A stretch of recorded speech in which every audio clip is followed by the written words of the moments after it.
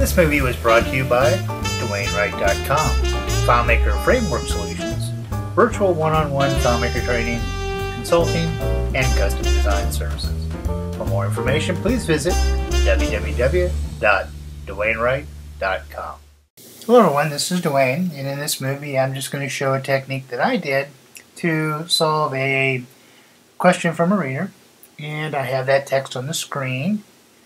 And it says, I enjoy your columns. Cool. I need to format into capital letters a lot. And for years I've tried, unsuccessfully, to create a button so that I could turn any word or sentence, not the entire field, into uppercase without scrolling to the Format Style Uppercase menu. Any ideas? I use FileMaker Pro Advanced version 8 for the Mac. If there is no button available, do you know if version 9 or 10 has this feature? Out of the box, I don't believe 9 or 10 does have the feature. Neither does version 8.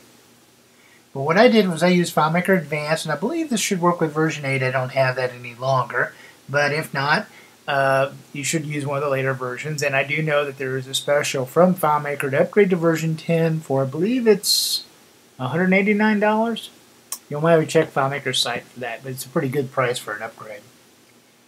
So what I did, when you get a question like this, or I have a situation where I need something like this, you do that whole make versus buy, or if you don't have to buy it, sometimes see if there's anything free out there. You do that kind of decision making, and when you're looking for that special sauce custom function, one of the main places to go is briandenning.com. So I went to the website to briandenning.com, and there's a ton of custom functions here. It's kind of a social network for rocket scientists who do create these custom functions for fun or business or just to share. And it takes some time to really learn the great search strings. I have found that the more vague I am in my search, the better my results are. It's better for me to get a bunch of results, take a look at them, and then refine my search instead of trying to do the best search right out of the gate. So I did a search for the word active, and I came across these 9 custom functions. And as we go down, we've seen one that was submitted by Bob Majors, Seattle guy, yay.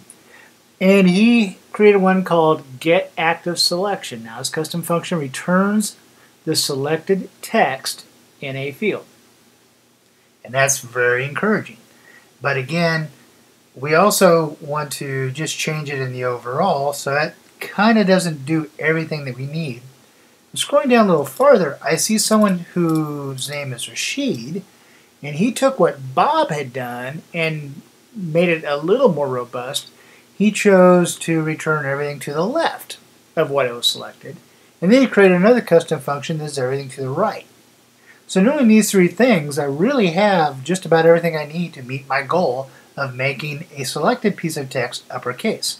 I can grab everything to the left, I can grab everything to the right, I can grab what I've selected, make it upper, and then just slam it in. And that's indeed what I did. So here you can see we have a, if you take a manage at the custom functions, I've added the 3 custom functions in there, starting with the Get Active Selection, and then the right of selection and left of selection does use this custom function as part of its parameter settings. We have a piece of text here. Let's go ahead and make this lowercase again.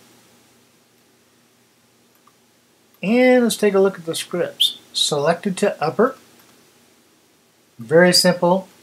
Says if I haven't selected anything, exit the script. If I have selected something, then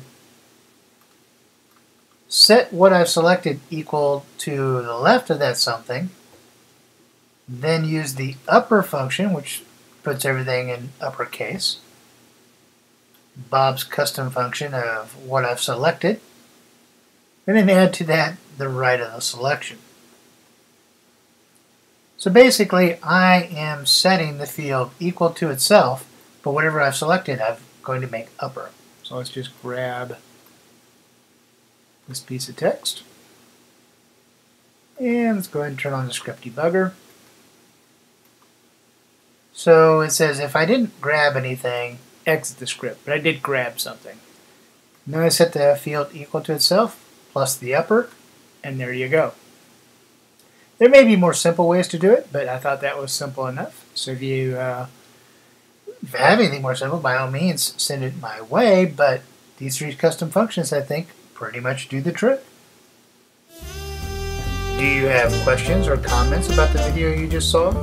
Please feel free to email me at info@dwaynewright.com. Thank you.